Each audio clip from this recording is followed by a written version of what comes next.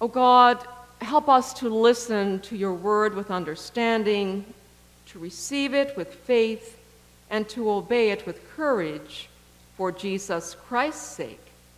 Amen.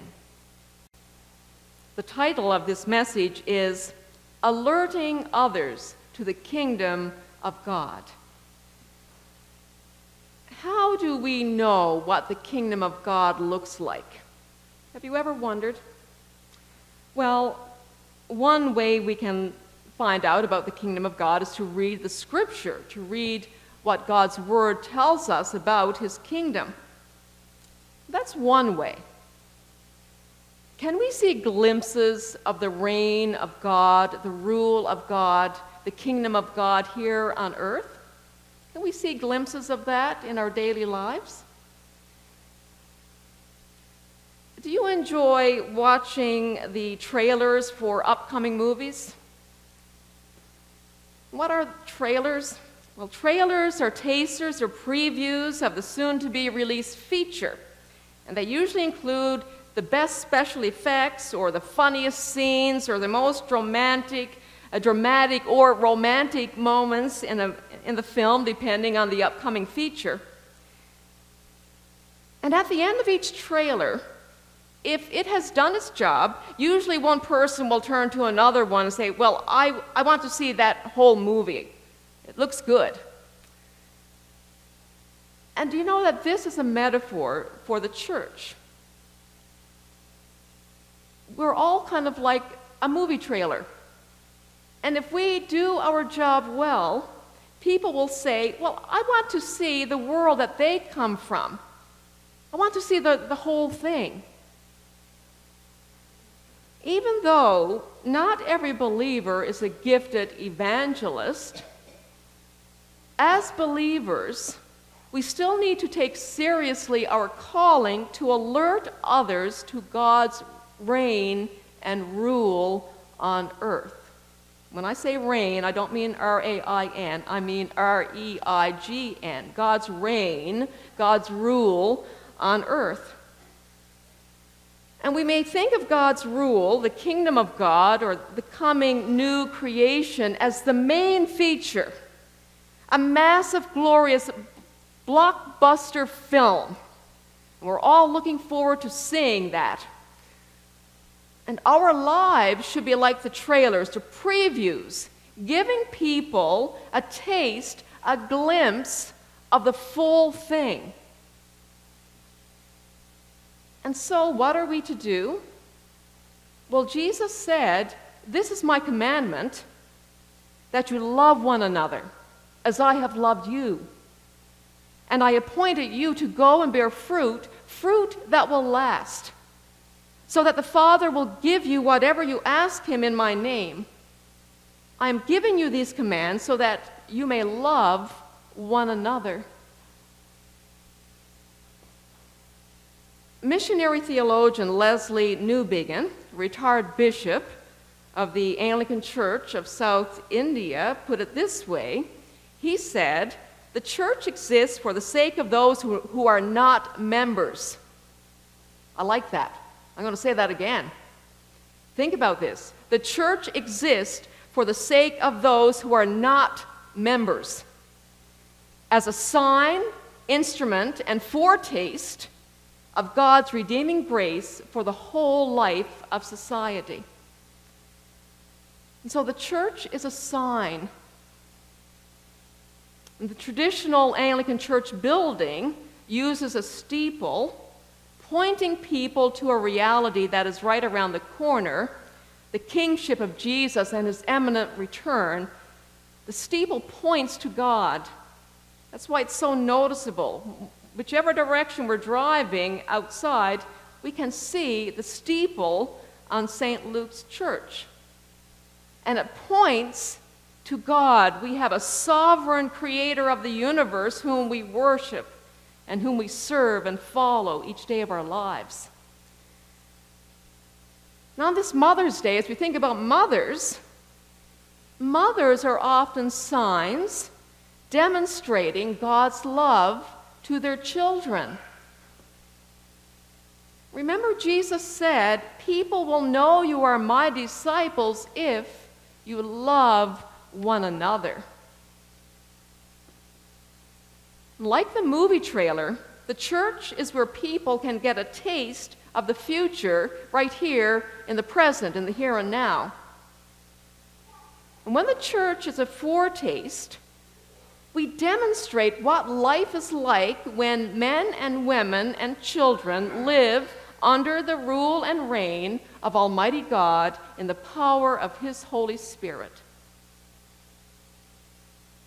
Whenever we gather around a table, whether it is the communion table or the table in our homes, and share food and meaningful conversation, loving one another as Jesus commanded, we demonstrate a foretaste of the heavenly banquet.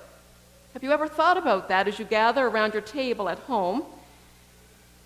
And so Mother's Day family gatherings demonstrate a foretaste of God's sovereign rule. We can think about that. Many of you will be gathering around a table a little bit later today with family. A foretaste of the heavenly banquet. And the church is not just a sign and a foretaste, but also an instrument.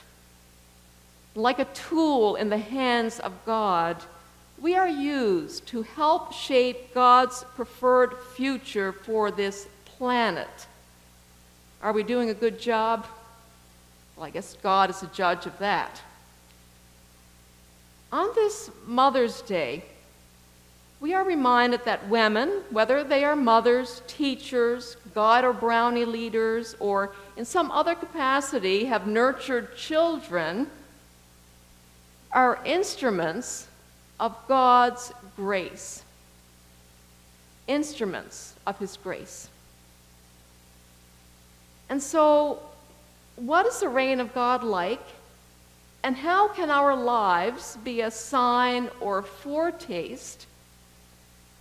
Well, if your life and my life is meant to alert people to God's reign, what are we pointing people to?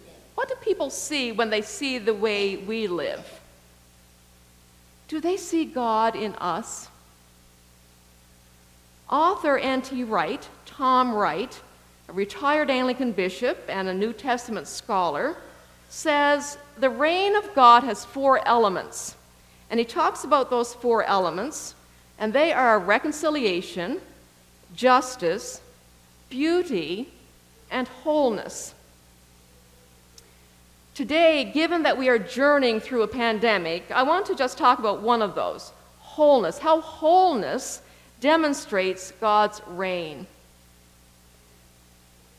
When John the Baptist heard from prison what Christ was doing, he sent his disciples to check with him whether he was really the Christ or should he expect someone else.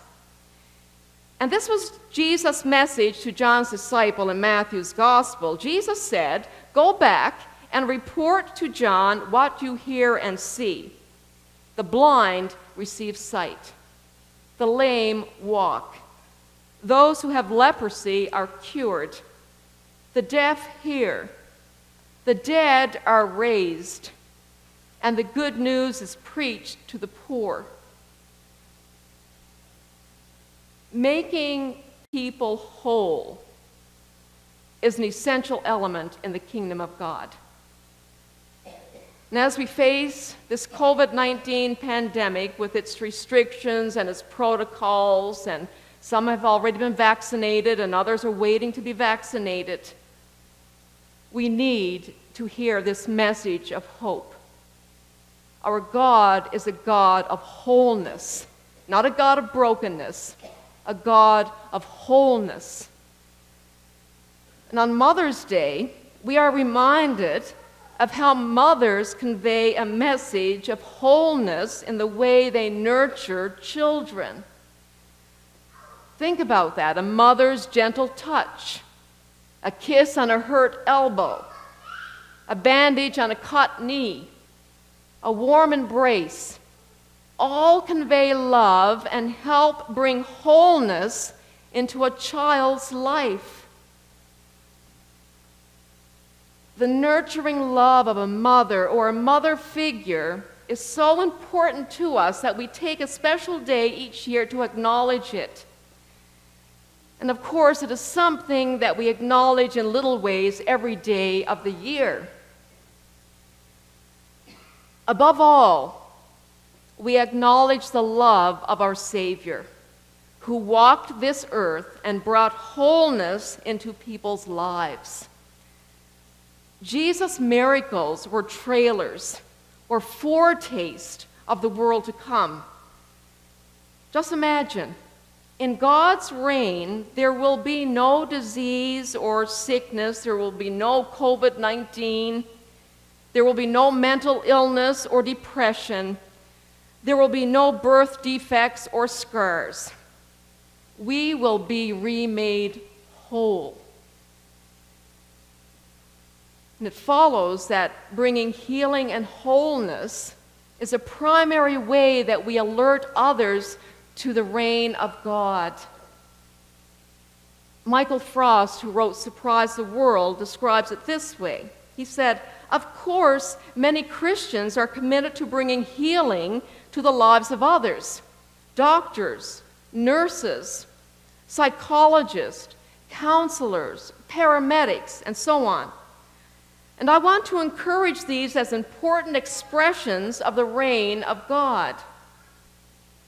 But," he says, "I want to go further and say that more than these practical expressions of healing, we should also be praying for supernatural healing in people's lives." Have you ever witnessed a miracle in the life of a person that you know? I have, many times. I chatted with someone earlier this morning about a miracle that we recently witnessed in someone's life. Supernatural healing comes from Almighty God. Jesus said, "I appointed you to go."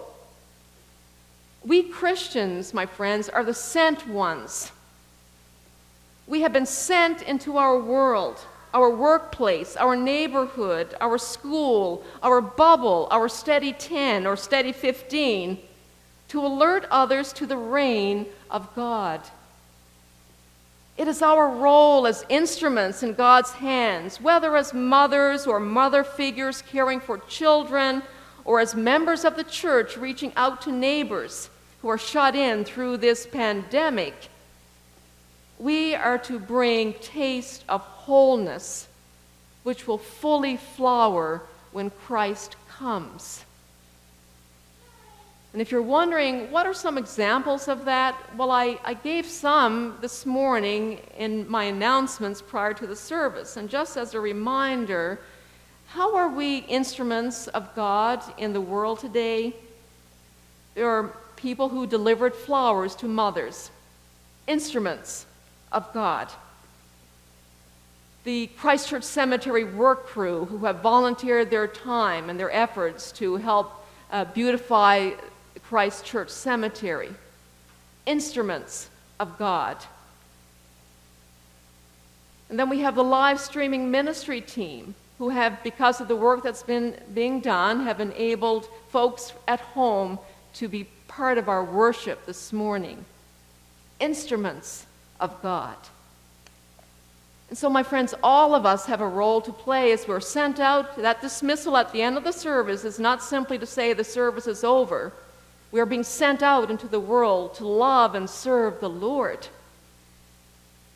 And so we are to bring taste of wholeness into our community, into our neighborhoods, into our families, each and every day of our lives. And one day, those examples, those acts of kindness done in the name of Jesus will fully flower when Christ returns. Let us bow our heads in prayer.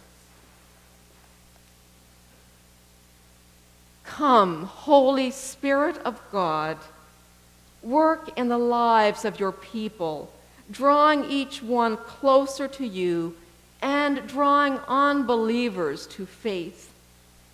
Help us, especially during these days of the pandemic, to reach out to the people around us with love, through acts of kindness or words of encouragement, that we may be a sign, a foretaste, an instrument of wholeness, showing others what the kingdom of God looks like.